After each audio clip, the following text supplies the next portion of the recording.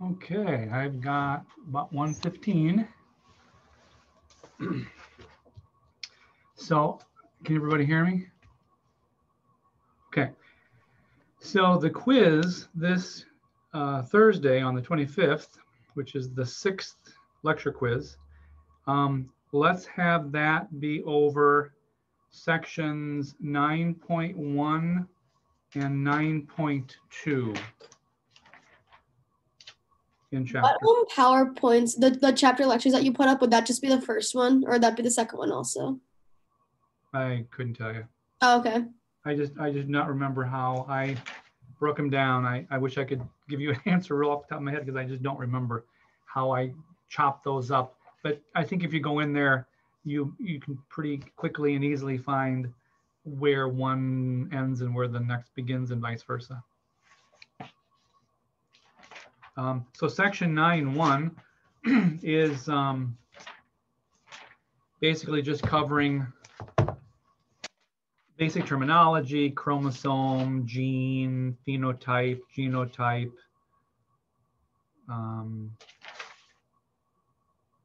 how the DNA is packaged, how the nitrogenous bases complement one another within DNA, T opposite A, C opposite G. It also goes into replication of DNA. And I will say that the book goes into more detail as it describes both what are referred to as the leading and lagging strands. I'm not going to expect you to know the difference between lagging and leading strand synthesis of DNA. So when you watch the Zoom lecture, I don't distinguish between those two. So don't worry about lagging strand and leading strand. It's two different ways in which DNA is added as the parent strand replicates. And then section 9.2 basically talks about transcription and translation and the role that messenger RNA, ribosomal RNA, and transfer RNA play in the eventual synthesis of a protein. Okay, so in essence, we're talking about from pages 268 to 268 to 284, sort of the left-hand half of that. So, okay. Any questions on what's going to be on the quiz? Because by now, you should be definitely into chapter 9. In fact, we have the end of 9 and chapter 10 listed for this week, if you look on the schedule.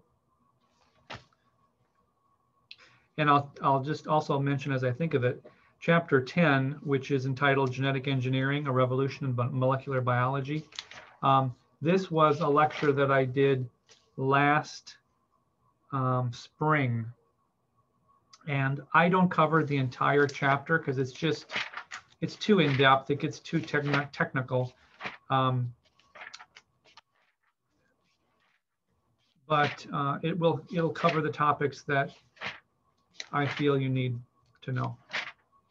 It's actually a rather short chapter as I peruse through this, but it's very technical stuff. So we bounce around a little bit in chapter 10.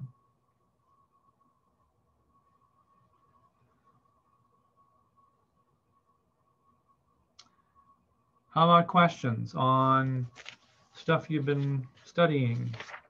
Chapter 9, chapter 8 stuff.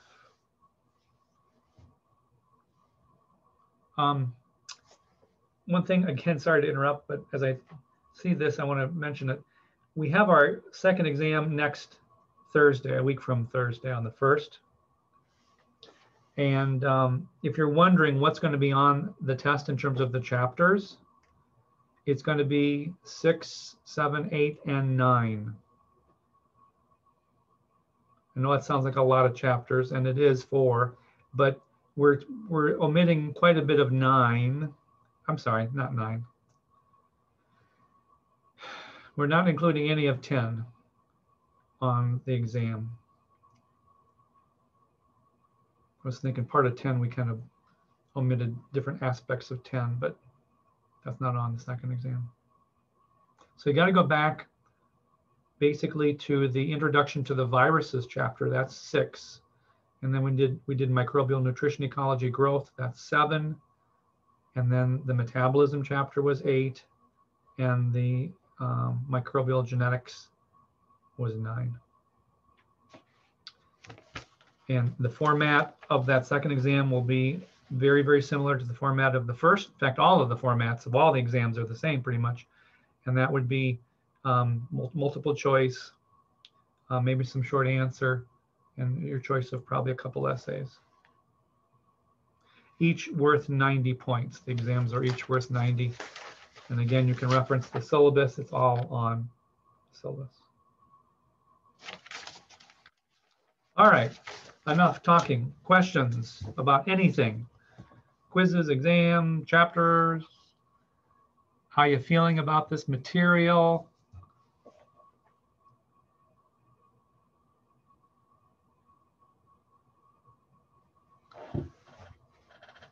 Don't everybody speak at once.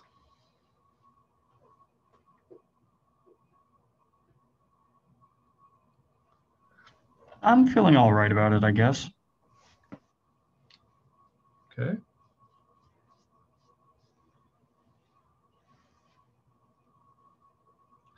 Now, if you had me for A and P, then like the metabolism chapter, this chapter 9 that we wrapped up this week on microbial genetics, we talked about transcription and translation in A&P 1, but some of you didn't have me for A&P 1, and I don't know to what extent whoever you did have talked about this at all in, I think it's probably chapter 4 of the whole text. If you took A&P here in Olean, we used this book, if you remember. So you hear me say in some of the PowerPoint lectures, go back and review in your A&P notes. So if you didn't cover this much, then this can be a little daunting. So you got to tell me where you are with this, because I can't read minds. You know, where are you with transcription and translation? Are you comfortable with it? Are you totally lost? This is the problem with Zooming. I can't read. I can't even see 80% of you, so I can't gauge faces either. Can we just go over it, the transcription and translation? Sure.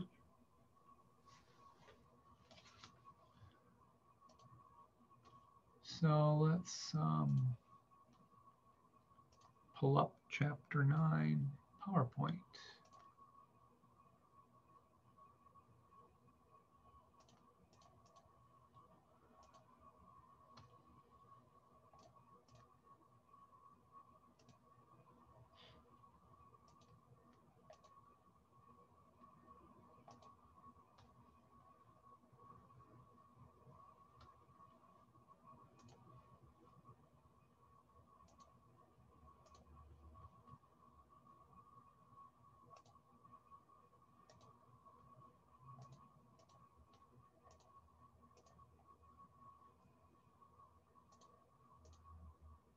Okay, everybody see the first slide there?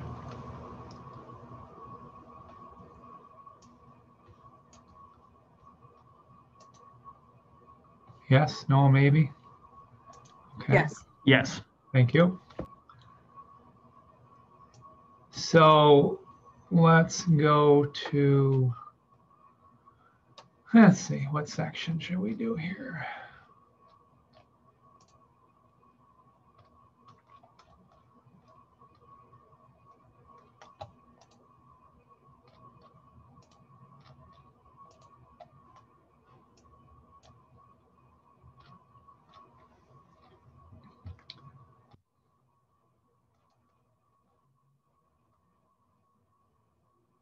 All right, so let's give you sort of the overall picture first, and then we can break it down into bite-sized pieces. So what we've got is our, of course, DNA molecule. Now, this is likely representing a single looped prokaryotic chromosome, because many bacteria have just a single circular looped chromosome. You remember hearing about that recently, probably. And so when the cell goes to extract information from this chromosome, when it goes to utilize the genome held within that chromosome, the genes within that chromosome, we can think of each of those genes as sort of having the instruction booklet for the production of a protein. Now, that's a very simplistic description and isn't totally accurate, but for our purposes, it'll work. So there's going to be some segment on this chromosome where we will begin transcription, and there'll be an ending point where we'll stop transcribing that gene, that DNA of the gene. A gene is a discrete unit of the chromosome made up of base pairs, DNA base pairs. And in the process of transcription, does anybody know what is produced? When DNA is transcribed, what is manufactured by the cell? It's RNA. Well, it's RNA, you're right. It's really all three kinds, as you see here listed: transfer, messenger, and ribosomal. We don't really focus much on the transfer and the ribosomal, other than we talk about what those things are and how they play a role in the next part of the process called translation. But technically, all RNA is transcribed from DNA.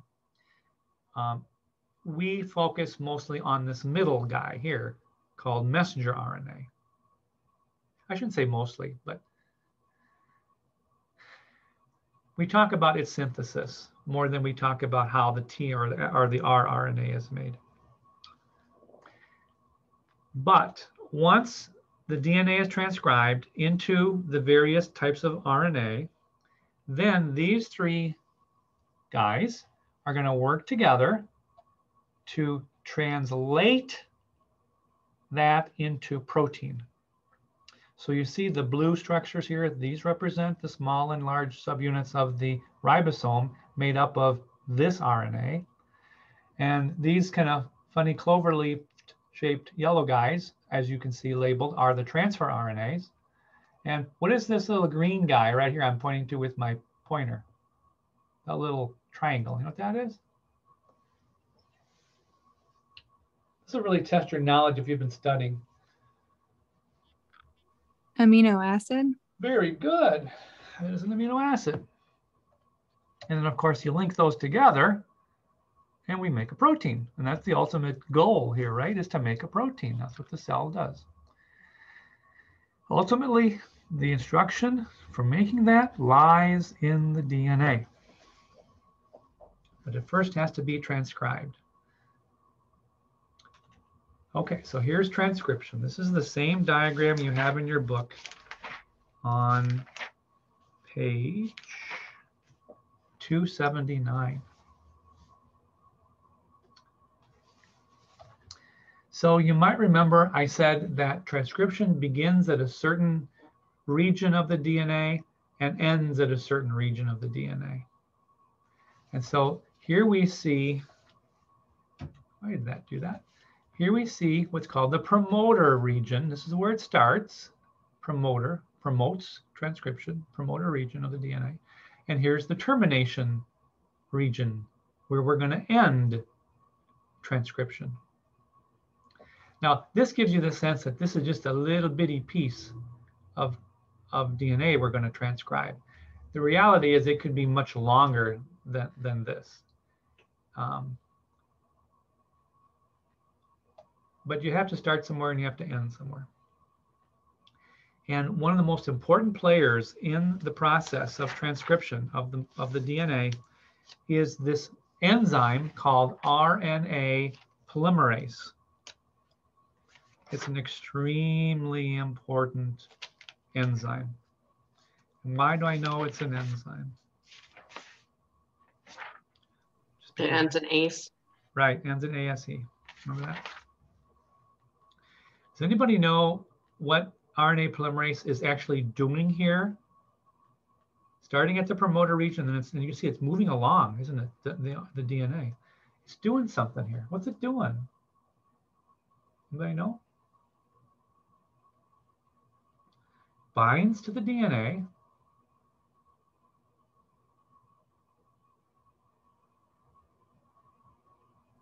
Unzips it or Yep, something. that's one important thing that it does is it breaks the hydrogen bonds between the nitrogenous bases. You can see they've been broken here, haven't they? Now, you can't see the hydrogen bonds here in the yet to be transcribed DNA. But what can you see that you know indicates that hydrogen bonds are present?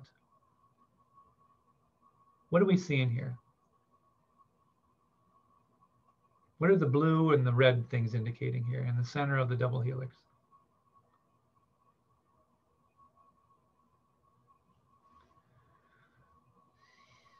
The bases.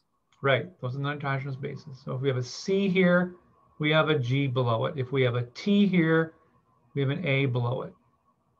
Does everybody know what I mean by that? Give me a thumbs up if you do.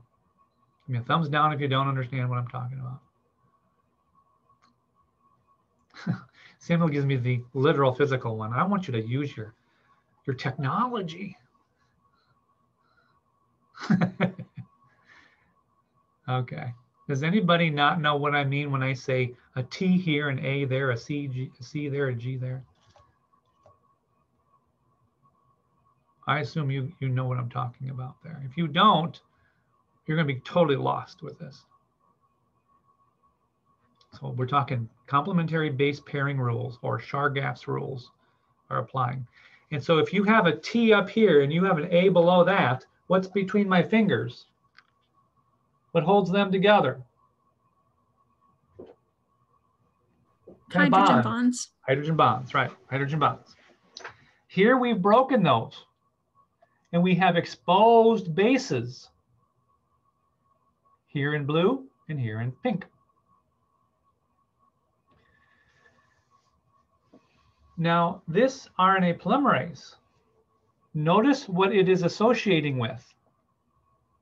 The blue template strand of the DNA. There's also a non-template strand that we're coloring pink. Does anybody know what template strand and non-template strand means?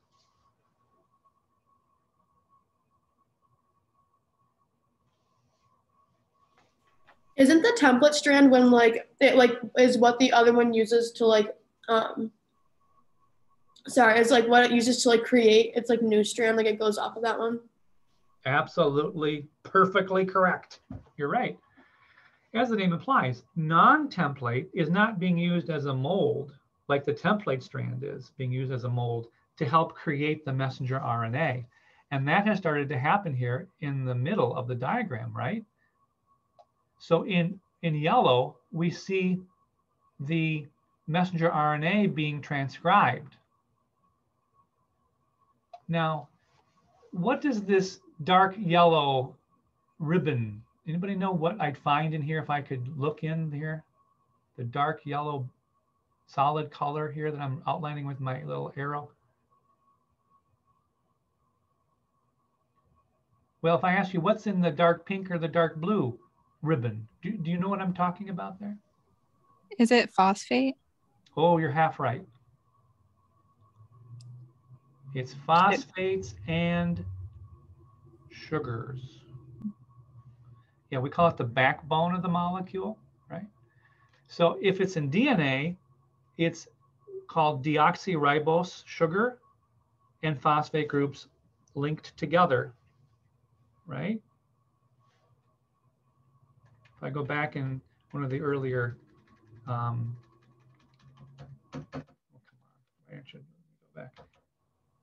I go to back one of the earlier slides. Here we go. See here?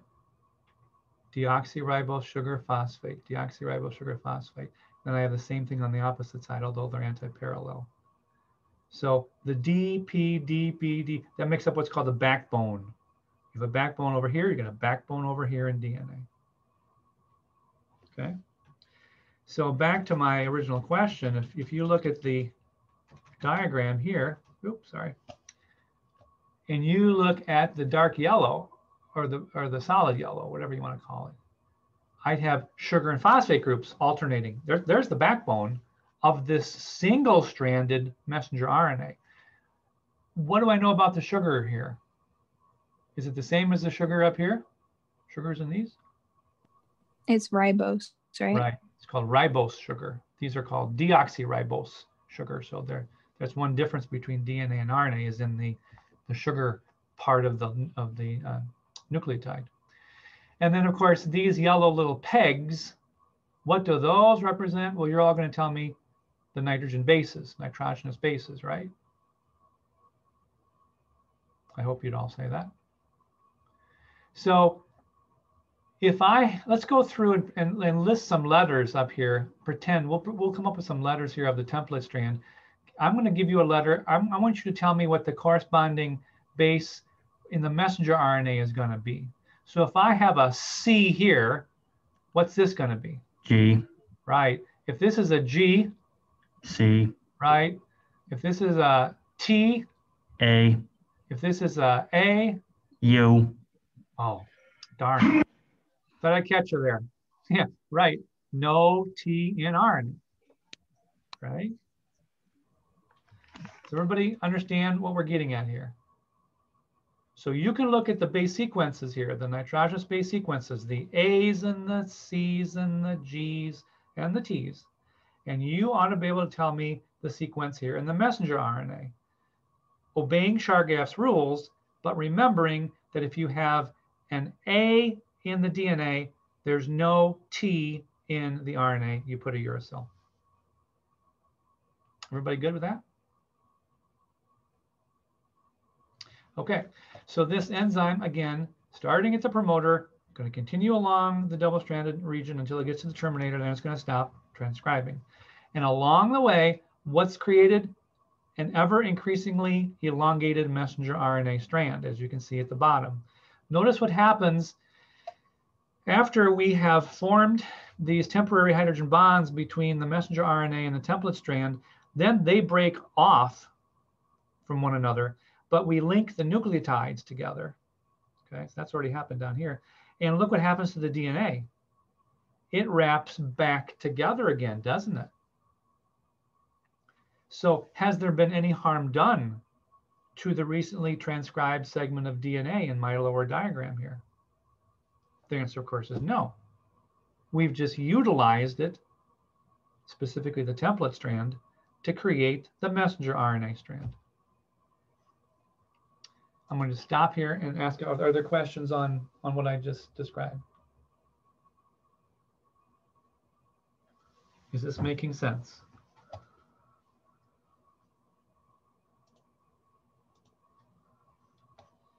Thumbs up, thumbs down. You can give me a, that's not a happy, that's a crying face. I am so upset, I don't understand what he's talking about. No, seriously, if you're not understanding what I'm talking about, say so. Because I'll be happy to go over it again if you want. So is this just on making proteins? Like it doesn't have to do with DNA replication, right? That's right. DNA replication is a totally different ball of wax. And that doesn't have to do with mRNA, right? Correct. Nothing to do with Okay. mRNA at all, period. Nope. Any MT or rRNA involves protein production, right? Yeah. Okay. Other questions? I'm glad you asked, Gabby, because a lot of students get the two mixed up. They get DNA replication mixed up with this.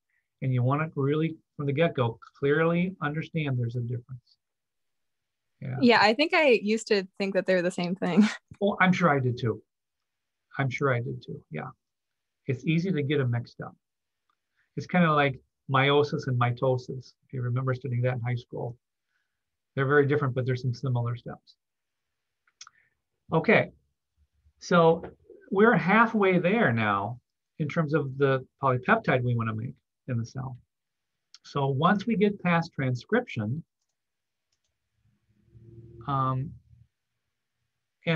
why don't I just play this short little video? Do you guys see the video, or do I need to reshare it? Yeah, sorry. Do you see the video now?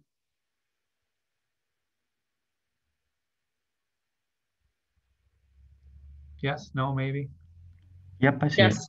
Okay, you guys are blacked out. I can't see heads going up and down, so I'm not sure if you're seeing it or not. Okay, so let's play this. A structural gene is made up of a sequence of bases in a DNA. Let me pop up the volume here. I'm not sure if you're hearing this.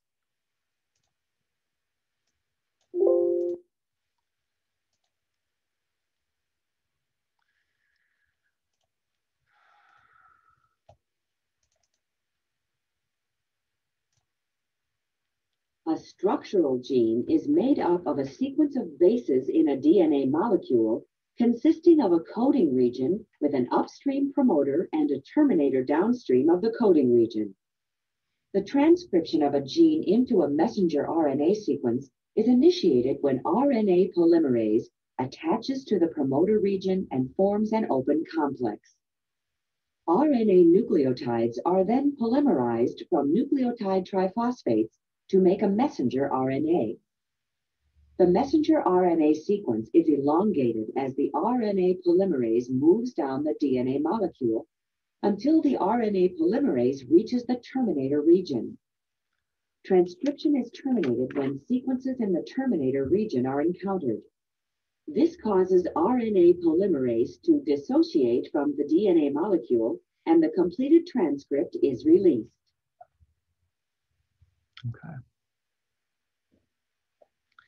So the second part now of protein synthesis is the translation of the messenger RNA into protein. And here's where we're going to be calling upon our ribosomal RNA, which basically comprises the ribosome, and the transfer RNAs, which are going to transfer individual amino acids to the ribosome. We then link the amino acids together and we make the polypeptide.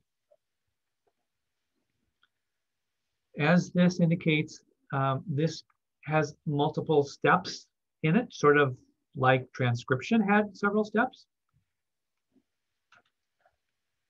So let's watch the second video because it focuses more on the prokaryotic cells and how translation occurs in them. And then we'll talk about it. In prokaryotic cells, translation is initiated by formation of an initiation complex consisting of the 30S ribosomal subunit, formylmethionine tRNA, and messenger RNA. The 50S ribosomal subunit then joins the complex. Proteins called initiation factors are also involved, but are not shown. The 70S ribosome has two sites to which transfer RNA-carrying amino acids can bind. One is called the peptidyl, or P site, and the other is called the acceptor, or A site. There is also a third site called the exit, or E site, where transfer RNAs are released. The initiating transfer RNA carrying formylmethionine binds to the P site.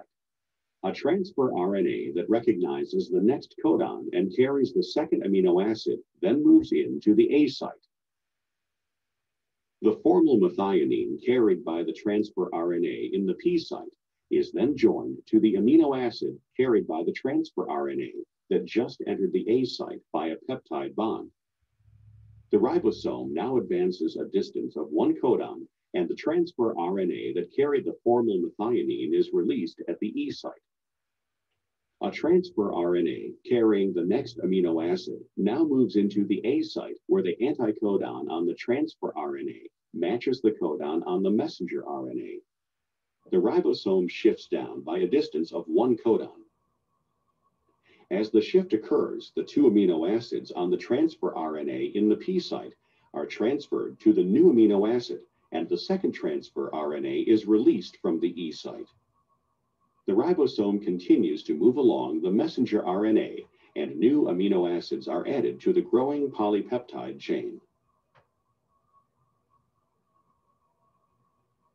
Elongation of the polypeptide is terminated when a stop codon moves into the A site. A stop codon does not specify an amino acid and does not have a corresponding transfer RNA. The ribosome dissociates into the 30S and 50S subunits, and the messenger RNA and protein are released. Okay. So this table basically gives you the various messenger RNA codon sequences and specifies which amino acid will be brought in by the transfer RNA when its anticodon complements these codon sequences in the messenger RNA. Note the presence of 3 stop codons, 2 here and the 1 here. The start codon is often AUG. I always think of the abbreviation for the month of August. Start codon, where this process begins, right? Starts off, and then ends with the stop codons. This also codes for the amino acid methionine, it's called. You don't need to know the names of these amino acids, nor, of course, do you need to know the sequences and what they correspond to in terms of an amino acid, but you should understand the concept here. I'm going to stop there and ask, are there questions on the video? Or are there questions on the table? What that means?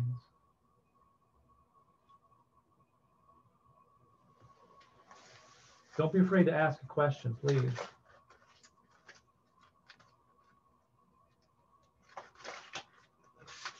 Everybody good with this?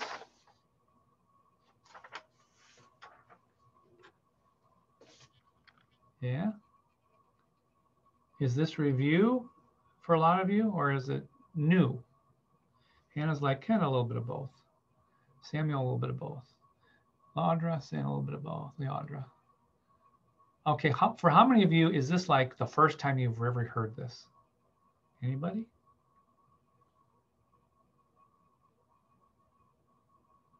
No?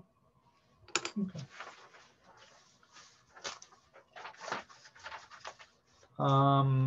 So there you go, Monica. There's a quick review of transcription and translation. Questions on either of those? It becomes important to understand this because when we talk later about mutations, you'll have a better understanding of what a mutation can do and its possible ramifications on the protein being made or not being made. So this is laying some important groundwork, if you will, foundational stuff.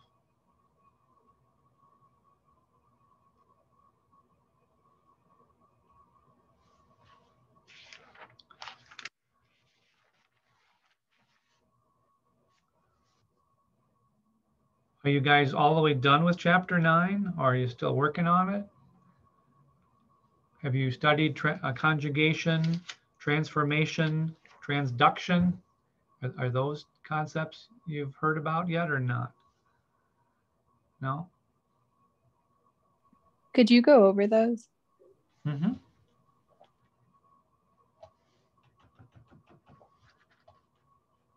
So let me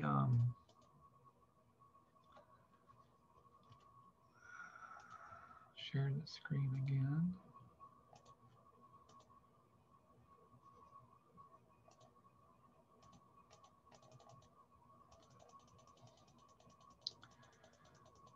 Okay, so what we're talking about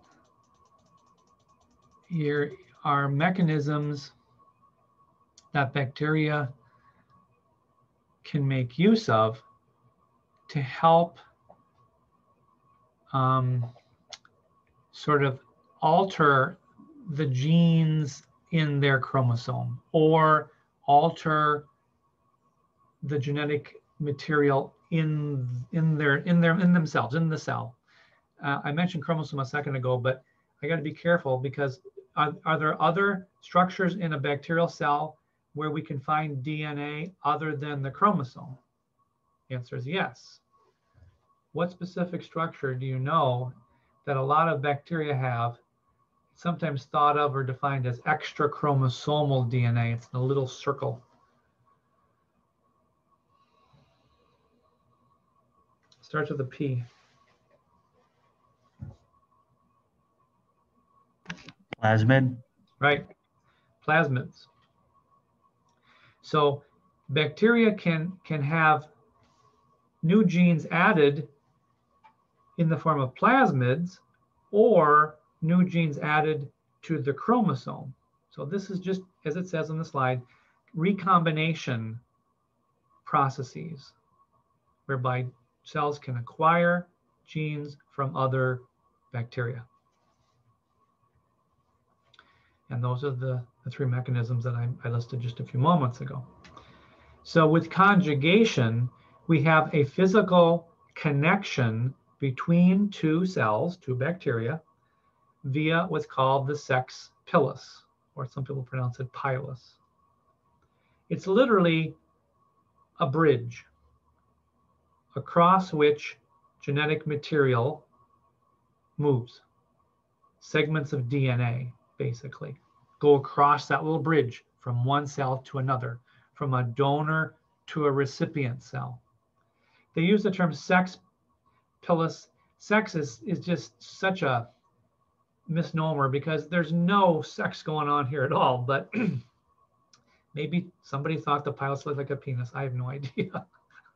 I don't know the history behind it, but it does infer transfer of genetic material. So in that sense, it's kind of like sexual, I guess. I don't know. Anyway, that's what it's called.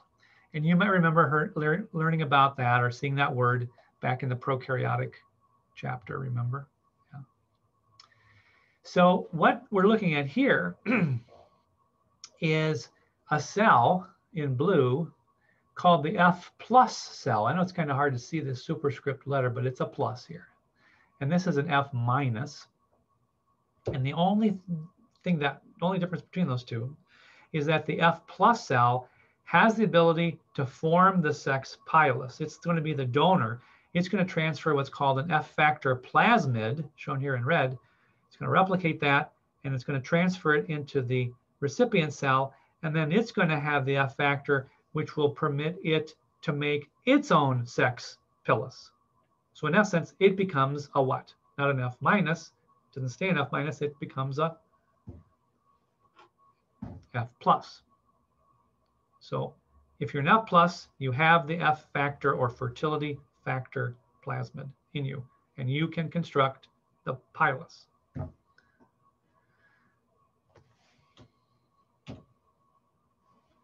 So here's that very process taking place between the F plus donor cell and the F minus recipient cell. The F plus makes the sex pilus. It also replicates its fertility factor plasmid. That's what's going on here. That is being transported across the sex pilus, going into the F minus cell, and it becomes F plus because it now has the fertility plasmid, F factor fertility. Now, this isn't the only thing that can pass across the pilus is the F factor plasmid. You can also have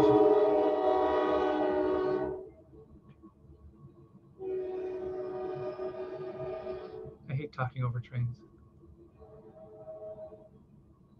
You can also have R factor plasmids moving across. Anybody know what an R factor plasmid can do?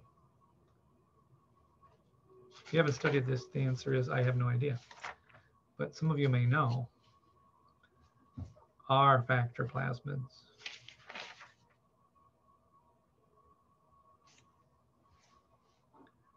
They're resistance plasmids. They can carry drug resistance characteristics. to cells. It can be very beneficial to a cell to be able to negate the action of a drug, as you can imagine. So that's how drug resistance can sometimes build up in populations of cells, whereby a cell that has a drug resistant capability, because it has the plasmid, it has the instruction booklet to negate the effect of the penicillin, can transport that same informational booklet, if you will, in the form of the plasmid, that replicates it and passes it on to another cell. Now, prior to that time, that recipient didn't know what to do in the presence of penicillin except die. Now it has the capability to negate the action of that drug, perhaps. So being able to transfer genetic material can be really important for populations of bacteria. You can watch these various videos. I'm not going to play them now, but I think you should watch them. They're very good. Don't worry about the section that talks about high frequency recombination or HFR transfer conjugation. That's not something you need to worry about. And I made mention of that in the PowerPoint or the Zoom lecture, I should say. So this again gets at the resistance plasmids I was talking about earlier. Transformation involves the uptake of DNA from the environment. And this specifically gets into the work of Frederick Griffith. He was a British medical officer in London in the late 20s. And again, I go through all of this in the Zoom lecture and explain what's going on with the R and S strains of strep. So if you haven't looked at this, you need to go in and look at it.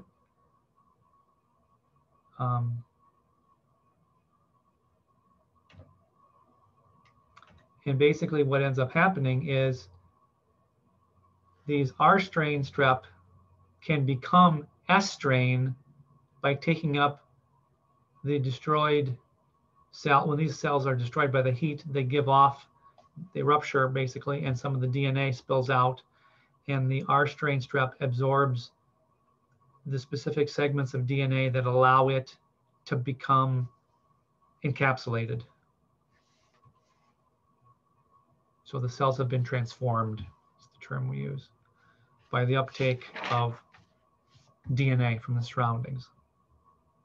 In this case, it came from the S strain, heat-killed S strain strep. And again, you can read over that.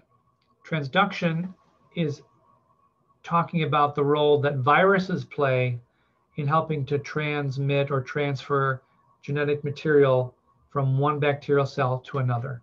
This is really fascinating. We've talked about bacteriophages back in the virus chapter, chapter 6. These were those funny lunar lander shaped viruses, remember? Only here we're talking about the role they play in taking up donor cell DNA and transferring it to another bacterium. So the vector, if you will, is the virus. The virus is what vectors or transmits or transfers or carries bacterial DNA from one cell to another cell. Who would ever think that viruses assisted in DNA transfer between bacteria, but they do. So they can actually be somewhat helpful in some ways to bacterial populations. Even though we think of bacteriophages as being bad to a cell, and they are, they take over the whole cell's machinery, but it is another avenue by which you can shuffle the genetic deck of the bacterial population. So more diversity, good thing for a population. And there's two different kinds of transduction, specialized and generalized. And you can, again, watch those videos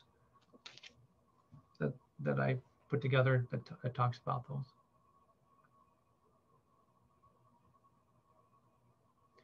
You definitely need to be into chapter 9 and almost through it by now if we're trying to stay on schedule.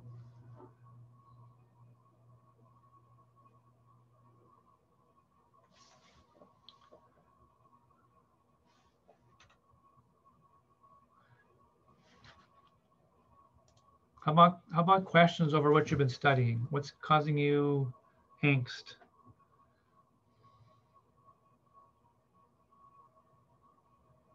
Again, I've uploaded all the lectures, so this is a time for you to seek clarification. What is not clicking? What would you like to review that you've been studying and it's just not clicking?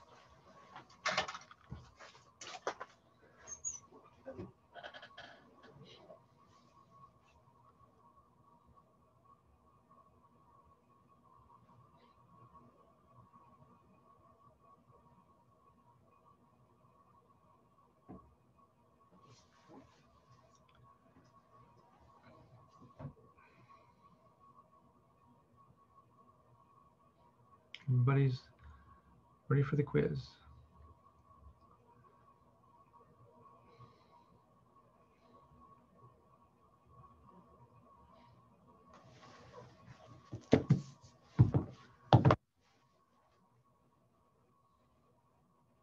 No questions. So I was late. I got stuck in traffic on the way here. I missed the part. What specifically is on the quiz? So I know. 9.1 and 9.2. That's it? Mhm.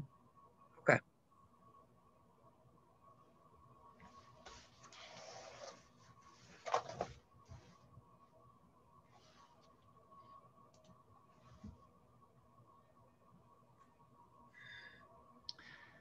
Okay, well, if you have any questions, I got plenty of things to do. But this is our time. This is the time to ask if something's not making sense. I don't want to pull teeth here without anesthesia, but you guys leave me no choice.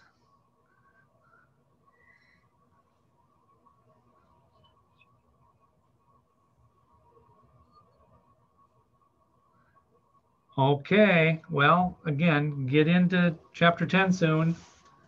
Even though that's not on the test, coming up a week from Thursday, definitely try to stick to the schedule.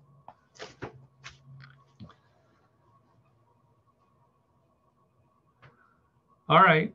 I'll be here for the next 20 minutes or so. I need to run to the library and drop some stuff off, but I'll be here for a few more minutes. If you have any questions, stick around. Otherwise, I'll see you in lab or see you next Tuesday.